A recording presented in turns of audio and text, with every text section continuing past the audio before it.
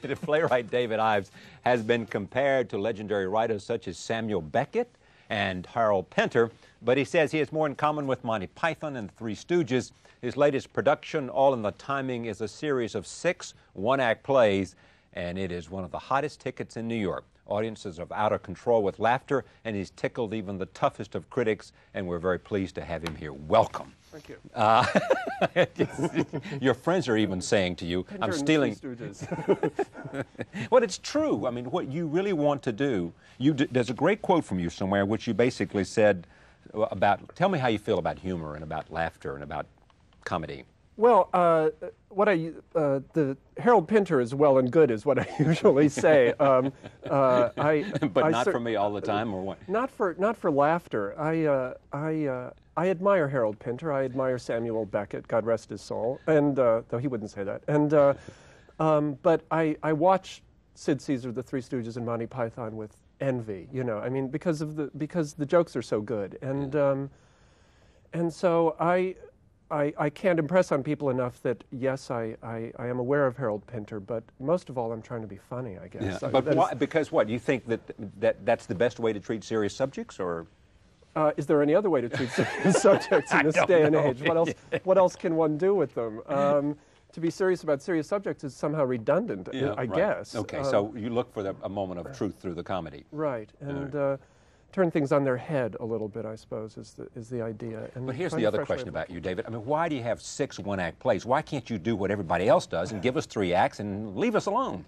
I apologize for that sincerely, but my producer does not.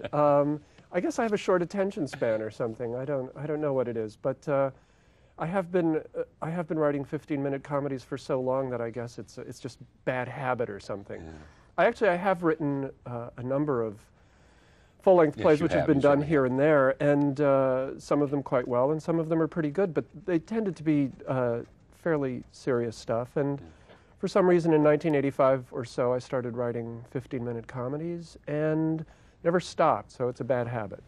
Let me just tell you just give me the premise for each of the 6 one-acts that are in All the Timing, because it's just hilarious. We're going to see a clip from one of them, but go ahead. Just tell me the premise for each of them. Well, Sure Thing is a man and a woman in a cafeteria. She's reading The Sound and the Fury. He wants to take her to the movies. And every time he makes a mistake in the conversation, a bell rings off stage, and they get to stop the conversation and go on from where they let off. For example, he says, "What's the book?" Trying to start conversation, as we all do. And she says, "The Sound and the Fury." And he goes, "Ah, Hemingway." Ding.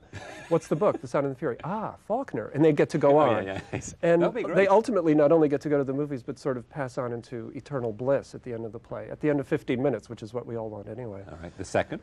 The second is Words, Words, Words, which is based on the old idea that 3 monkeys typing into infinity will sooner or later produce Hamlet. And the play sort of explores what the 3 monkeys would talk about while they were sitting at their typewriters, griping as writers usually do. It's sort of the old Dick Van Dyke Show with 3 monkeys instead of him, Maury Amsterdam. Boy, television really had an influence on you. Well, up until the time I was 15, which is when I stopped watching it. You know, I've missed all of television for the last... You haven't seen anything since Van Dyke and Caesar. I thought, it's good. I turned TV on the other night to see Bilko, and it wasn't on anymore. I don't know what's wrong. Yes, well, you're probably better off for it. Oh, please. All right, take a look. Here's a clip from Words, Words, and Words. All right, here it is, the 3 monkeys becoming Hamlet.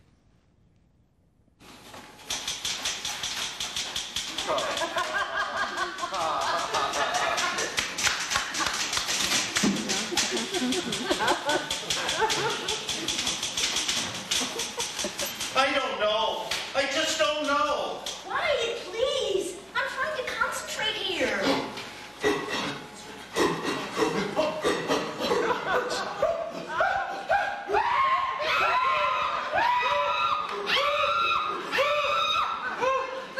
Okay. So what do you got? Me? Yeah, have you hit anything? Let's hear it.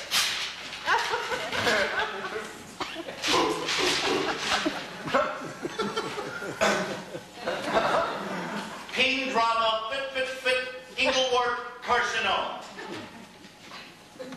That's as far as I got. I like the fit. Yeah, kind of onomatopoeic. I don't know. It feels to me like it needs some punching up. But you can always throw in a few jokes later on. You gotta get the through line first. But do you think it's Hamlet? Don't ask me. I'm just a chimp They could have given us a clue or something. Yeah, or a story conference. But that would defeat the whole purpose of the experiment. I know. 3 monkeys typing into infinity will sooner or later produce Hamlet. Right. Completely by chance. And Dr. David Rosenbaum up in that booth is going to prove it. But what is Hamlet?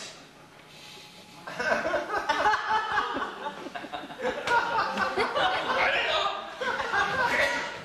don't know. That's 3. Now, just the scenarios, the Trotsky scenario.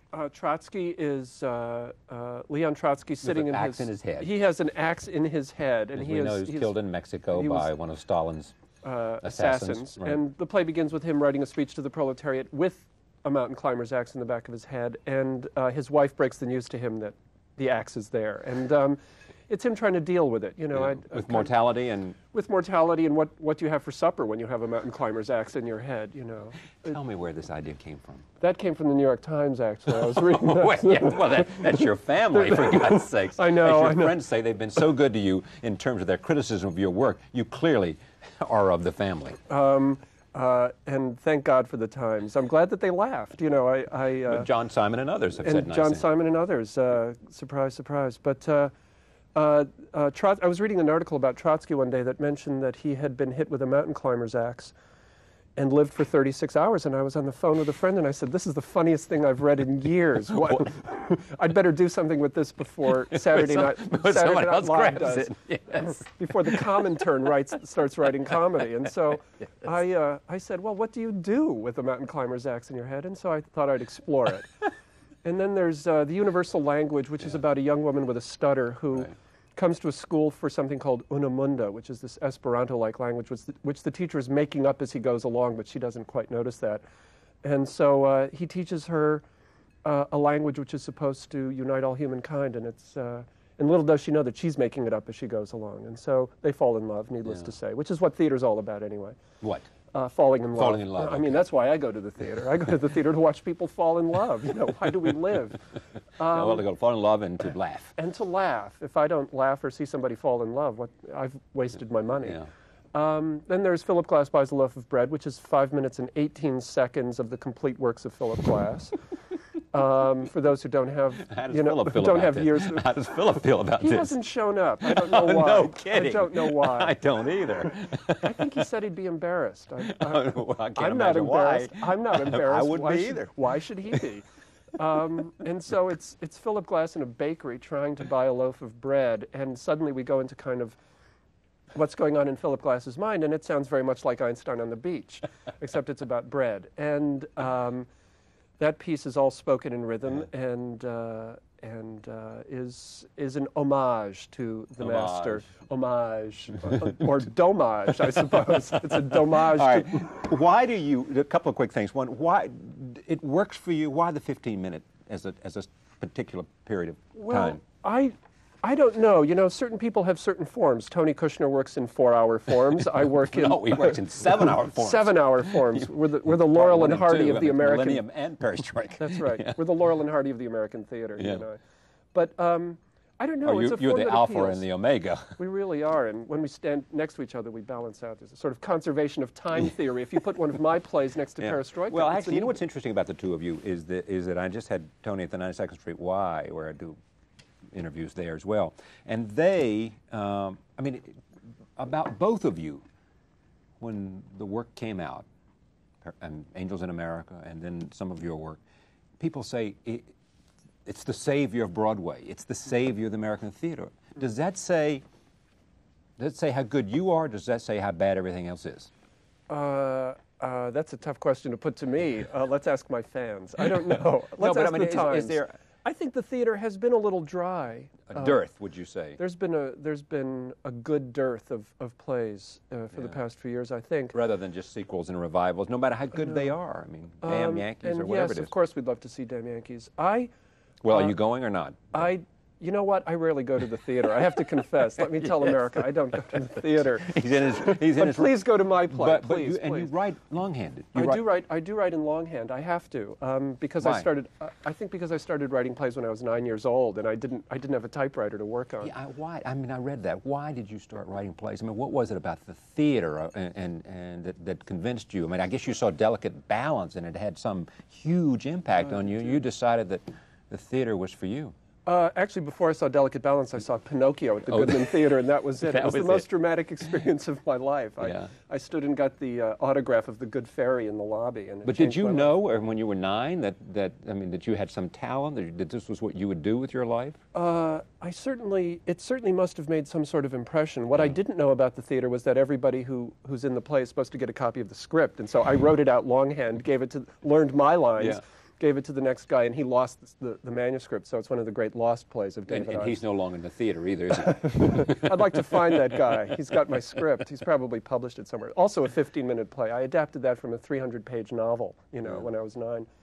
But yes, I think seeing A Delicate Balance when I was 15, I do remember sitting in the balcony of Delicate Balance watching Hume Cronyn do the cat speech and thinking, there is nothing better than this. This is the greatest thing in the world. I felt like I was on a roller coaster. Yeah. And I vividly remember it. And that was truly the day that changed my life. I had never been so excited by, I was so taken into this play. The moment and just the feeling. The moment, the excitement, and the feel of it, and just the emotional power.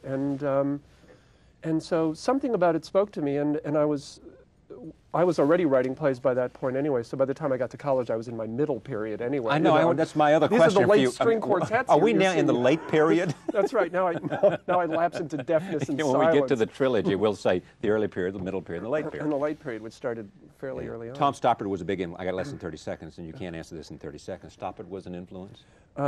Yes. Another great experience was seeing Rosencrantz and Guildenstern when I was 18 or so. Or maybe it was the date I was on, I don't know, but it was a big evening for me. I can't remember now. It was the date of seeing Rosencrantz.